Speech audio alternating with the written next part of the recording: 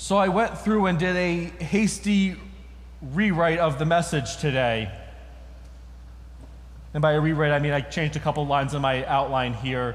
But I saw a picture on Facebook this morning that changed how I wanted to approach this morning. I do want to give you a brief warning ahead of time. I'm going to tell a story that involves an act of violence in a school. So if that is something that is triggering to you, you are more than welcome to step out, go grab a cup of coffee. Come back later though, because I don't want you to feel that you have been abandoned. But this is going to talk about an act of violence in a school, and I know that can be triggering for some people.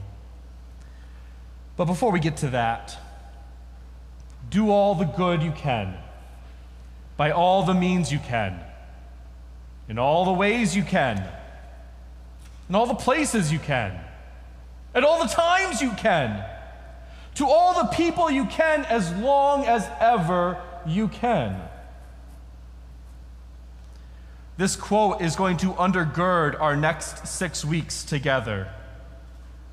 It's also going to be the basis of this year's stewardship campaign. And when we hear it, I want us to be invited to stretch ourselves. Not to the breaking point, but simply stretch ourselves as we try to have a prophetic imagination of what it means to do good. To do all the good you can, by all the means you can, in all the ways you can, in all the places you can, at all the times you can, to all the people you can, as long as ever you can. That's a quote that's commonly attributed to John Wesley, and try as I might, I cannot find anywhere where he actually wrote that down. And the man wrote so much, you would imagine that, just by happenstance, he probably would have written that at some point, but I cannot find it. But what I did find was that it was a very common aphorism, a very common saying in the time of John Wesley.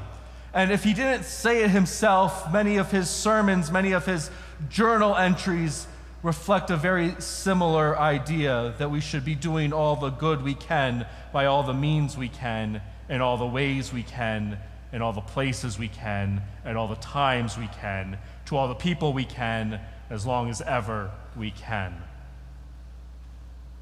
So I'm going to invite us to let ourselves be stretched by that for a moment today. And then I wanted us to start by thinking not so much about doing good, but I want us to think about who we do good to. Or maybe to put it another way, who is worthy enough to be treated with goodness by us? I kind of feel that that might harken back to one of those primal questions. Go back to the book of Genesis, right after Cain murders his brother Abel, and God comes and asks Cain, "Where is your brother?" And Cain does that, "Am I my brother's keeper?" question. I think that's a very similar question when we think about who should we be doing good to. Who is worthy of being treated with goodness? I think we need to think about that before we get into anything else. And I kind of came up with two good answers to that. Well, two answers. One of them is good and one of them is crap. Here's the bad one. We should do good to those who have earned the right to be treated good. We should do good to those who have earned it. And we can probably all think of people in our lives that have done something that has deserved a good response from us. Certain family members, friends, teachers, co-workers, people that have treated us in such a way that makes us want to reciprocate. They treat us well, we treat them well. So that's a bad answer, I think, as to who we should treat with goodness. Here's one that's a little bit better. We come to realize that all of us deserve to be treated with goodness. And we also come to realize that none of us have always, 100% of the times in our lives, acted in ways that deserve to be treated with goodness. We have all come up with shortcomings. All of us have done something to someone at some point that would make us possibly unworthy of being treated with goodness. And when we realize that all of us have something that makes us unworthy, maybe then we take the next step and realize that worth doesn't matter so much. That we should treat other people with goodness, not because of anything that they have done, but simply because it is a better way to live than the alternative. Treating each other with goodness recognizes the sacredness of God in each person. But then if we think about it that way, there's one step further I want to take it. Because if goodness is something that we are called to extend to everyone, then I want us to also think that maybe there are certain places where we need to be intentional with our goodness. Maybe by focusing on those who have been marginalized and oppressed. Because maybe it is a good idea, if we're looking for a place to start spreading goodness, maybe it's a good idea to start in those places in the world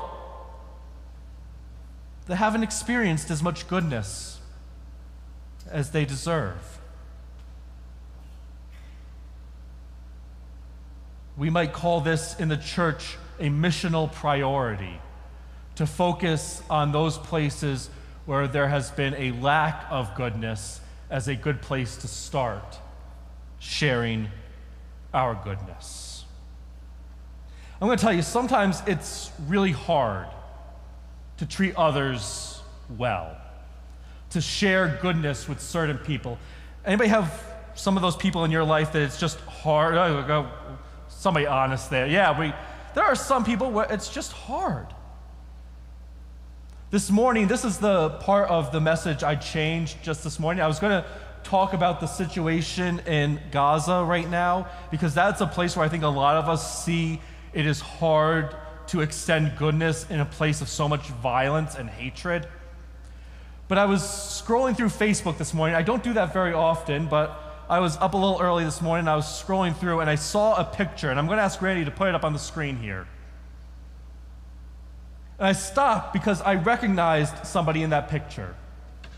Actually, I recognized a few people, but I recognized one person right away. There on the right, that's one of our district superintendents, Debbie Earthroll. She was my boss for about a year. She wasn't the one I recognized right away. The person I recognized is the person in the blue shirt in the middle there. His name's John. He was one of my classmates in high school. This was a picture taken at the United Methodist Church in East Greenbush. That's where I went to high school, in East Greenbush. And I recognized John as one of my classmates. The classmate who in our junior year brought a gun into school and started to shoot my classmates, my teachers. He kind of changed everything for us in a day.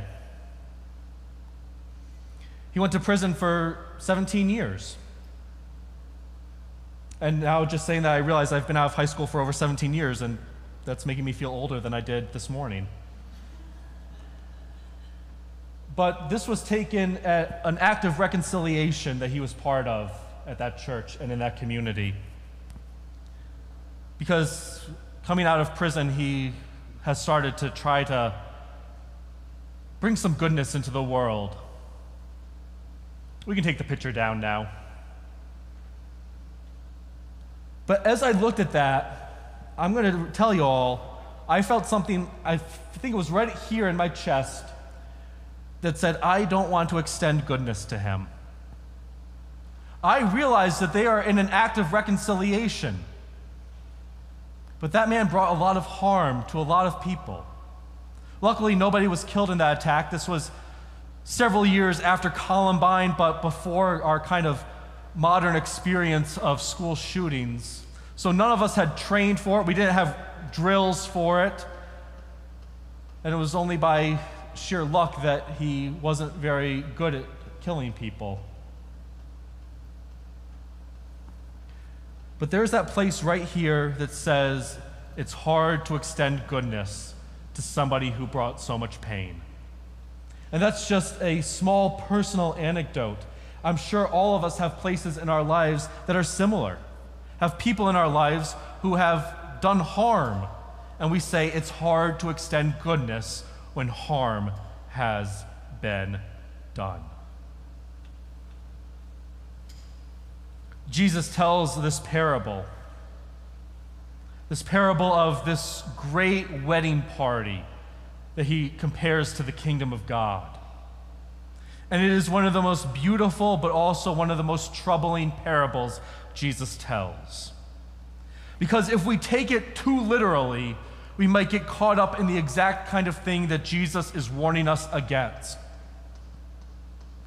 Instead, I think what we have to do is we have to take the message, the core message of the parable, which I believe is that the goodness of God is open to everybody. That some may reject it, some may have a hard time believing it. Some of us may have that place right here in our bodies that says, how can goodness be extended to this certain individual? But the core message of the parable is that everyone gets the goodness of God extended to them.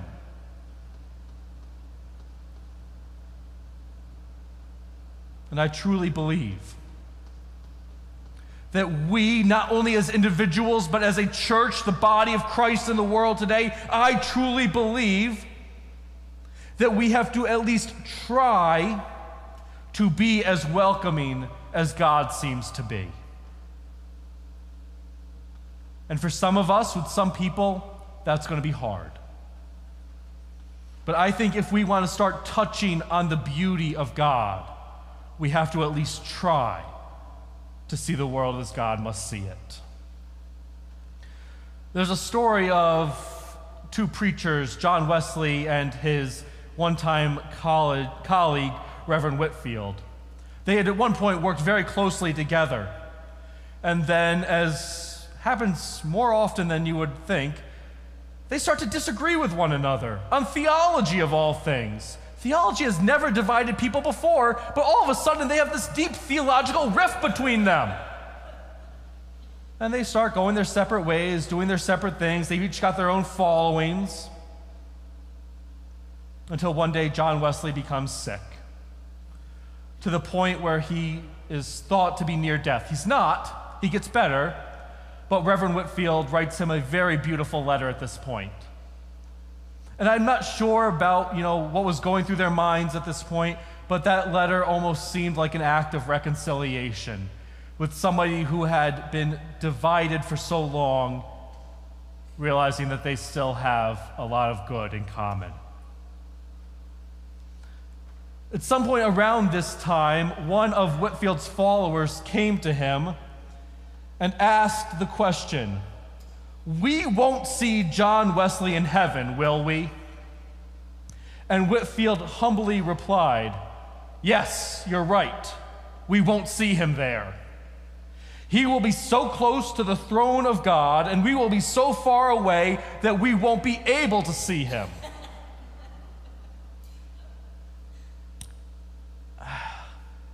I've thought about that a lot with the current state of the United Methodist Church. We are in this deep moment of theological division, of social division, of physical division now with these disaffiliations. And as much as I deeply, deeply disagree with how some of these churches that have left the denomination have interpreted Scripture, I am still discovering wonderful ways that they are doing ministry, that they are extending goodness. And I'm discovering wonderful ways that I still extend goodness to these friends who have gone their own way. It can be an incredibly humbling moment when you have somebody that you have been in deep disagreement with, and yet you extend goodness nonetheless. This is what I want us to be thinking about this season, because I hope our worship inspires you. And I pray that this community continues its powerful witness of flinging open the doors and welcoming all God's people. Because Jesus told us a parable